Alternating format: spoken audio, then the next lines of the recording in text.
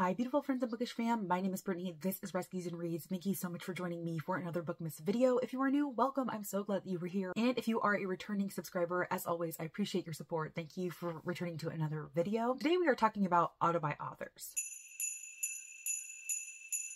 So if you have been on my channel for any length of time, there are authors that I talk about all of the time, practically nonstop. And I was thinking recently about some of the authors that have recently come on my radar within the last year or two that are now like all-time favorites that I will buy basically anything that they ever write just because I've enjoyed their work so much. And so I wanted to talk with you today about those authors. I'm not going to be mentioning any of the other authors that I mentioned frequently on my channel, like Taylor Jenkins Reid, Kristen Hanna, Colleen Hoover, Karen Slaughter, Sarah J. Maas, Riley Sager, because you already know that they are my auto-buy authors. Like I said, I'm going to be focusing on authors that I've pretty much discovered within the last year, maybe year and a half. I did try to narrow this list down to only authors that I've read at least 2 books from. I have discovered some fantastic authors this year, books that are probably going to make my top favorites list, but because they are maybe debut authors, so they only have 1 book out, or if I've only read the 1 book by them, I don't necessarily feel like I can call them an auto-buy, even though I really do feel like they are at this point. I kind of want to read at least 1 more book to have it cemented in my mind that they are auto-buy. So for the most part, all of the authors here I have read more than 1 book by, and the vast majority of them I only recently discovered this year or maybe last year as well. I have quite a few to talk to you about today, so we are going to go ahead and just jump right in. And in the interest of time and efficiency, even though editing Brittany is not going to be super happy about this, I'm not going to be holding up the books individually. I'm just going to be popping them up on the screen for you. Now, these are in absolutely no particular order. They are just in the order that I wrote them down. So please don't mistake the order that I'm discussing them in as like a ranking. That is not at all the case. I didn't plan on ranking these authors. I just want to talk to you about some of my favorites. So first, let's go ahead and talk about Abby Jimenez. I have read 2 books by her this year, starting with Part of Your World. I had heard literally nothing but amazing things about that romance, and so I wanted to go ahead and give it a try. I went in very skeptically, very trepidatiously, but I absolutely loved that romance. It is probably one of my favorite romances of all time. I am just amazed at, first of all, how well Abby Jimenez is able to write a male love interest, and I also feel like she does harder hitting romances very well. Like, she creates very realistic, not over the top situations that definitely bring a level of heartache and drama to the story, and it just works so well. And Yours Truly, which is a companion novel to Part of Your World, it follows the best friend of the main character from Part of Your World. I didn't love it as much as Part of Your World, but it still had a lot of the same things that I loved about Part of Your World, and I still really enjoyed it. It was a strong, solid romance, and I am absolutely going to be reading anything that Abby Jimenez puts out in the future. She does have 3 backlist titles. It's like a companion series of 3 books, starting with a Friend Zone. I actually have the Friend Zone on my December TBR, and I hope that I enjoy it a lot. But even if I don't, I still think I would continue with Abby Jimenez's new works in the future. So even if I don't love the Friend Zone and I don't continue in that little series, I will almost be guaranteed to pick up anything new that she writes in the future. I also do want to highlight Lisa Jewell. Now, I know that I have mentioned her pretty frequently on my channel, but she's still fairly new to me. I discovered her last year with her newest release at the time called The Night She Disappeared, and I absolutely loved that one. Since that time, I think I've probably read at least 4 other Lisa Jewells, and I've enjoyed them all. Some definitely more than others, but for the most part, Lisa Jewell is able to bring you just a solid reading experience. She is a master of the multiple timelines, or at least the multiple perspectives, where you're following different characters and you're trying to find out how they all connect and weave together. And I feel like she does that very, very well. So she instantly became an auto-buy author as soon as I read The Night She Disappeared. And then the second book I believe I read by hers was Watching You, and I ended up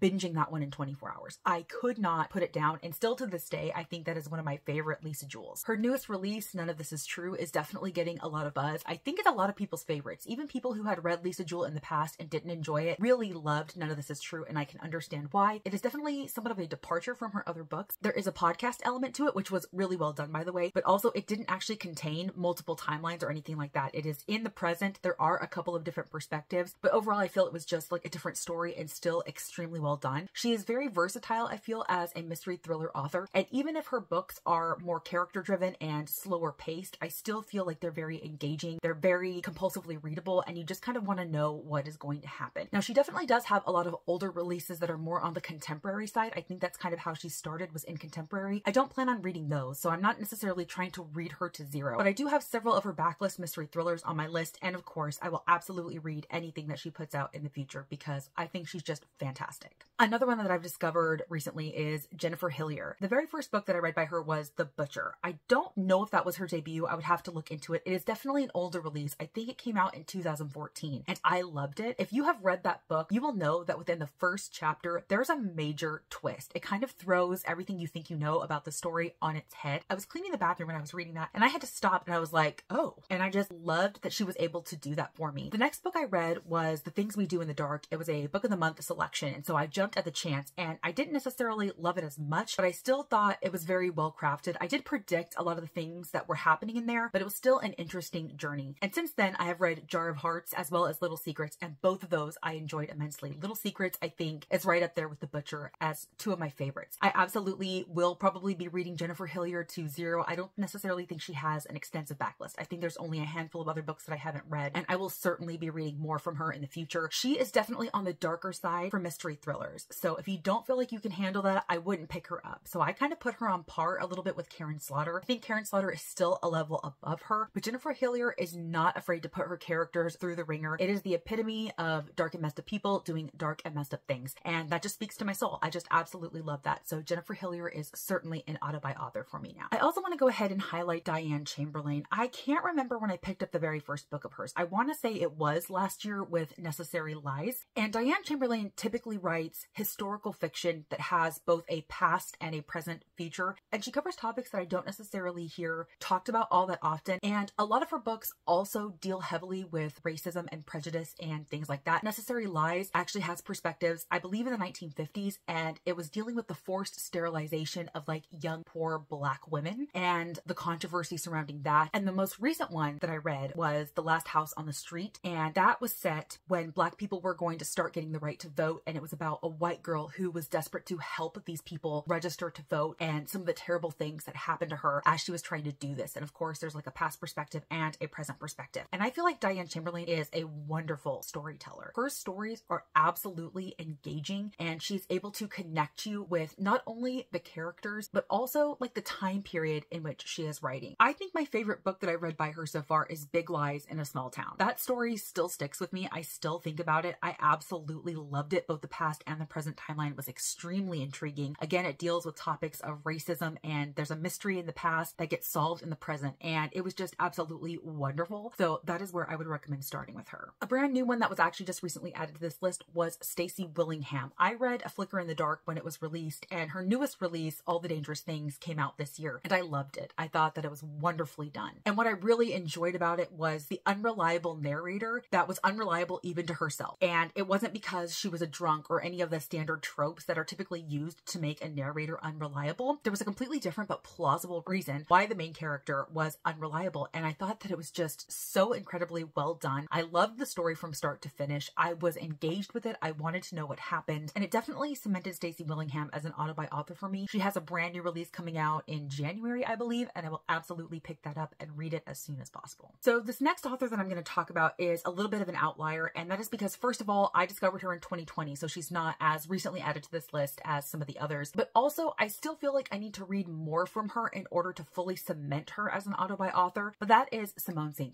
I read The Sundown Motel during the pandemic. I remember working from home and listening to that book, and I flew through it in less than 24 hours because I could not put it down. Simone St. James's books almost always have a paranormal aspect to it, so ghosts are pretty prominent in her books, and she just writes them in so well, and I feel like she does it differently than other authors, and I just appreciate how seamlessly she's able to include ghosts in her story, as if it's like completely plausible and unquestionable that there are ghosts in this area, in this world, and they're there. You know what I mean? So I loved The Sundown Motel so much. I also remember enjoying The Broken Girls, just not as much as The Sundown Motel. And The Book of Cold Cases, I have mixed feelings on because I remember being completely distracted in life when I was reading that. And so I don't know if my feelings on that book were a book thing or a me thing or a combination of the two. I just remember not necessarily being as connected to that story as I was the other two. So I really do kind of want to read at least her newest release, which is coming out next year, to ensure that I absolutely love her and want to continue. But as of right now, I do consider her an auto-buy author just because I have read 3 books from her. I absolutely love The Sundown Motel, and I'm very intrigued by the premise of her books to continue picking her up. So I'm going to go ahead and keep her on this list for now, and we will see going forward. Another author that I'm excited to add to this list is Alice Henderson. Y'all know that I read A Solitude of Wolverines, I believe it was last year, and I absolutely loved it. It is is currently now one of my favorite wintry isolation thrillers. And a couple of months ago, I was able to read A Blizzard of Polar Bears by her, and I think I enjoyed that one even more than A Solitude of Wolverines. I don't know whether A Ghost of Caribou, which is the third book in the series, is going to take place in a wintry atmosphere. I don't know. But what all of the books have in common is that they follow a wildlife biologist named Dr. Alex Carter. She is heavily involved in conservation efforts. So in the very first book, she is on a nature preserve trying to study wolverines, trying to prevent them from becoming endangered or extinct. And the same thing kind of happens in the second book, where she's in, I want to say maybe Canada, like very northern Canada, studying polar bears. What's really great about these books to me is not only the atmosphere and the isolation that Alice Henderson brings to it, but also a lot of information on conservation, climate change, all of that stuff. She makes these very educational and informative without being preachy about it. They're very accessible because Dr. Alex Carter is a wildlife biologist, and so she's able to seamlessly put this information, and I just appreciated that so much as an animal lover, as an animal activist, as somebody who tries to do what she can to minimize her environmental impact. I just appreciate the message of the books so much. And again, she just crafts a wonderful, compulsively readable thriller, and I'm excited to get to A Ghost of Caribou. I know the fourth book, I believe, is scheduled to come out in 2024. I don't know how many books are going to be in this series. I don't know if Alice Henderson will ever write a book that's outside of the series. I don't know. I don't care. But whatever she decides to put out, I will absolutely pick up, because I just think that she's a very talented thriller author, and she's also very knowledgeable on subjects that I personally am passionate about. So she is certainly an auto-buy author for me now. Another author that became an auto-buy after the first book that I read, but I have since read a second book by him, is S.A. Cosby. I have raved about Razorblade Tears since I first read it last year. It was one of my favorite books of last year. It was dark, gritty, gruesome. It was satisfyingly violent. It was satisfyingly violent. And if you read that story, you know what I mean. And it was wonderful. S.A. Cosby writes, if there is such a thing, I would say he writes lyrical thrillers. That's not necessarily something you would typically expect from a thriller, but his writing is just so beautiful without being flowery, and it works very well with the stories that he tells. And I read All the Sinners Bleed, which is his newest release. I didn't love it nearly as much as I loved Razorblade Tears, but it was still such a strong, solid story. I just think that he is a wonderful writer, and I'm excited to read his backlist. I have his other two books on my TBR. I plan to get to them, at least one of them, next year, and I will absolutely be keeping an eye on anything that he writes in the future. Another one that I was able to just recently add to this list, because I only recently read a second book by her, is Freida McFadden. I read The Housemaid only a couple of months ago, and it was wonderful. I absolutely loved it. I was not expecting it to go in the direction that it did, and the way that it ended left so much possibility for future books. I'm excited to see where the main character Millie goes in the other books. I actually have The Housemaid's Secret on my physical TBR. It's definitely on my TBR for next year, and the third book is also coming out next year, and I'm here for it. I also recently read Never Lie, and that book took me on a journey, because I was reading it and I thought for sure I knew what was going to happen. I thought for sure I had the twist down, and I was kind of frustrated and angry about it because it was so obvious, and she must have done that on purpose because she took it in a completely different direction. It was completely different from anything that I was expecting, and it certainly made Freida McFadden an auto-buy author for me. So like I said, I have The Housemaid's Secret physically. I have some of her other books on my virtual TBR that I plan to get to as well, and I just hope that I continue to love her books as much when I pick them up. I just have two more that I want to talk to you about. The first is Megan Goldin. So I discovered Megan Goldin with her release The Night Swim, and I really enjoyed it. And so I ended up picking up her backlist, The Escape Room, which I didn't enjoy as much. In fact, I think The Escape Room is probably my least favorite book by her. But then I read Stay Awake and loved it. I thought that that was such a well-crafted thriller, and it plays around with the concept of fugue states and people like losing their memory legitimately and not remembering what's happening. And it was just so well crafted, and I loved it. Megan Goldin also had a new release called Dark Corners, which is kind of a companion to The Night Swim because it follows the same main character. And I think that I actually enjoyed Dark Corners more than I did The Night Swim, which I think is an unpopular opinion, but I still really enjoyed Dark Corners. I am absolutely hyped for anything that she puts out in the future, because she is another very talented suspense thriller author that just knows how to craft a story to keep you engaged and interested. And she also does some pretty interesting things. Like I said, Stay Awake was probably one of the more unique concepts in a thriller that I've ever read, and I just enjoyed what she did. So she is certainly an auto-buy author. And the final author we are going to talk to you about today is probably the most recent one that was added to this list, because I only just finished my second book by her, and that is Adrienne Young. I'm particularly talking about Adrienne Young's adult novels. She got her start in YA fantasy, and the only book that I've read in her YA age range is Fable, and I really enjoyed that story. I had a great time. I don't think I'm going to be continuing in this series, but I do know that I really enjoyed the story. But what really put Adrienne Young on my radar and what has cemented her as an auto-buy author is certainly her adult speculative fiction. I read Spells for Forgetting earlier this year, and then I recently finished The Unmaking of June Farrow, and I absolutely adored it. Spells for Forgetting is definitely more of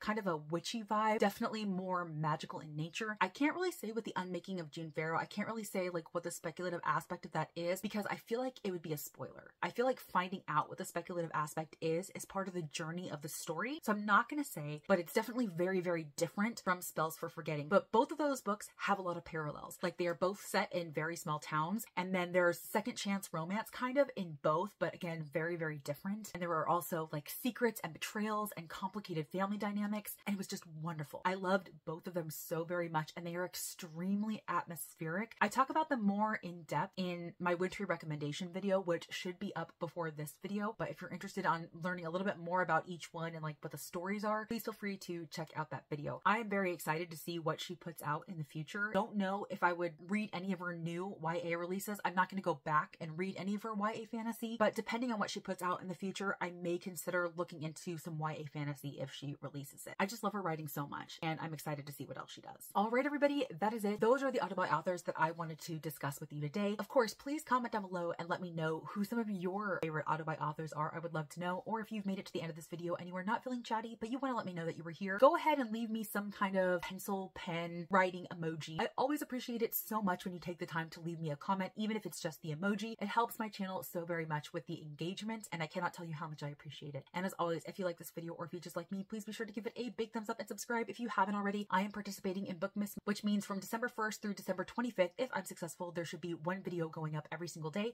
And so if you don't want to miss out on any of that content, please be sure to hit that subscribe button. Y'all know that I love connecting with you in all of my videos or on any of my other social media platforms, which you can always find down below, along with any of the books that I've discussed in the videos. Until next time, guys. Bye.